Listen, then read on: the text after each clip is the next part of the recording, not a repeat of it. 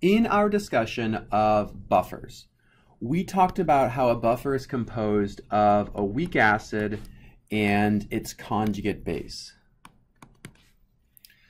Okay, and we alluded to the fact that the ratio of the acid and the base is what dictates the pH for a given acid-base pair.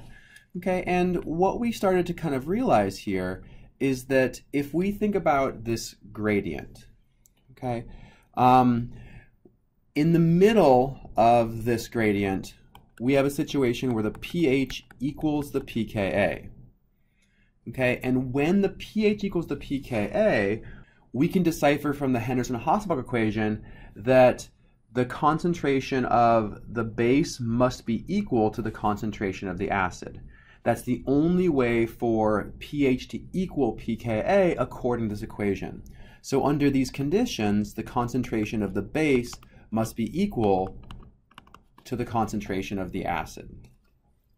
Now, in a situation where the pH is less than the pKa, this means that we are on the acidic side of the pKa. And the way this ends up being true is that the concentration of the acid form of the buffer is greater than the concentration of the base form. That is, when the pH is more acidic than the pKa, we have a higher concentration of the acid form of the buffer than we do of the base form of the buffer. But the opposite's true when the pH is greater than the pKa. Under these conditions, the pH is more basic than the pKa, and the way this happens is that we have a higher concentration of base than we do of the acid. So we have this continuum where the relationship between the pH and the pKa is related to the relationship between the weak acid and the conjugate base. And this is how we're going to approach the concept of speciation. So speciation is the idea that if we have a molecule like our weak acid,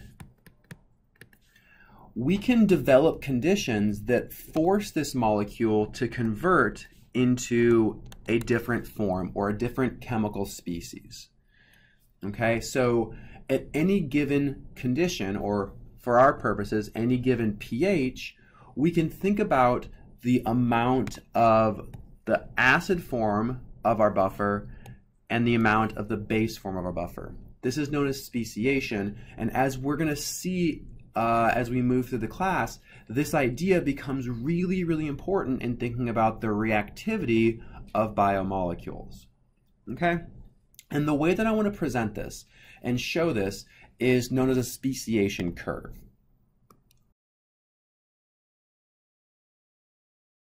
So the way that these speciation curves work is we are going to plot the concentration of all of our chemical species on one axis. Okay, so in this situation, we have a weak acid that can be converted to a weak base. So we have two possible chemical species. Okay, and we're going to plot this as a function of pH. And we choose pH because it's the variable that can impact this different ratio, right? So we established with the Henderson-Hasselbalch equation that if we change the pH, it's going to impact this ratio of acid to base. So it'll impact the speciation of our buffer. Okay, so we talked about that when the pH is less than the pKa, we have a higher concentration of acid than we do base. So practically what this means is that when we are at really, really low pHs, so the pH is much more acidic than the pKa, we have a very high concentration of the acid. And this is effectively 100%. So I'm going to go ahead and label this point right here 100%. Okay, but as the pH changes, if we were to use the Henderson-Hasselbalch equation to actually calculate the concentration of our acid, what we would see is that it starts to drop off as the pH becomes more basic. Okay, and eventually it will get to a point where the amount is roughly 0%. Okay, and as it turns out, the reason its concentration drops off is because the concentration of the base increases, right? As we make the solution more basic, the concentration of base increases as the concentration of acid decreases. Okay, so we can plot this in our curve by saying at really acidic pHs, we have a lot more acid than we have base, so the base is essentially 0. And about the same point where the concentration of acid starts to decrease, the concentration of the base starts to increase. Okay, and it will maximize where the acid form minimizes. Okay, so we have these two related curves. The concentration of the acid, which we start with at really acidic pHs, starts at 100% and drops off to 0%. While the concentration of the base, which is really small at acidic pHs, increases as the pH becomes more basic. And at some point, it reaches about 100%.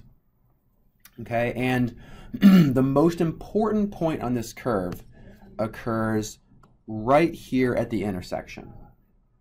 Okay, when these two concentrations are equal, at this point right here, which is 50% of the solution is the acid form, 50% is the base form. So we have equal concentrations, and we know when we have equal concentrations, this occurs when the pH equals the pKa.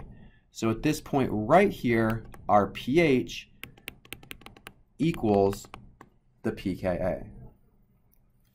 Okay, so this is the idea of chemical speciation, and it's pretty simple for what we call a monoprotic acid, an acid that can only be deprotonated once to form a conjugate base.